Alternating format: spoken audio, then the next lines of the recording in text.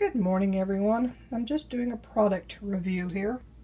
I want to highly recommend these two skillets here I got at Sam's Warehouse. If you have a Sam's membership, I believe they are called Members Mark or Daily Chef, and they're very, very good for something you get, thinking, oh well, that's not going to be very good, but hey, it's good.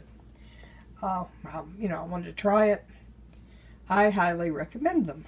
They're non-stick, of course. They have these rubberized handles which you can remove if you want to put it in the oven. And if you put an egg in here, I just got through making scrambled eggs in it, and they just cleaned out really good, and I made sausage in that one and it just wiped out.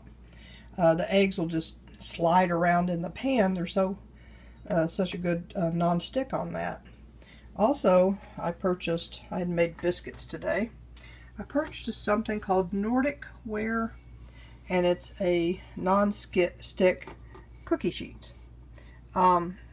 It works fine as long as you don't get it over 400 degrees apparently, but other than that, it works really well. The biscuits just come right off. I was having trouble with my cookie sheets getting really gummy and sticky after a while, and you leave half the biscuit on the cookie sheet.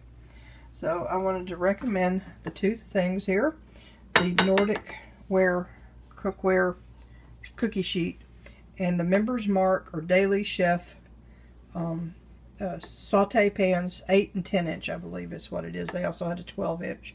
I think the 8 inch was around $10. This one was around maybe $12 or $14. It wasn't really expensive, but I think it'll be worth it in the end. It has a stainless steel bottom on it, and it's really heavy duty too. It's very heavy.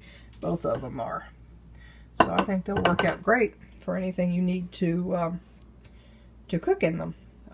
Eggs, like I said, just slide right out of the pan. I think that's the thing about skillets. You want to fry an egg in it and see if it just slides out or sticks. So thanks for watching. I just wanted to talk about these two skillets here in this pan here. I hope you enjoyed this video, and maybe you'll get this for yourself. Like I said, if you have a membership for Sam's, I think it's worth it. I went there yesterday, and I have a little video about that I'll put up later. They have a lot of interesting things there that you can get. Thanks for watching. Have a good day.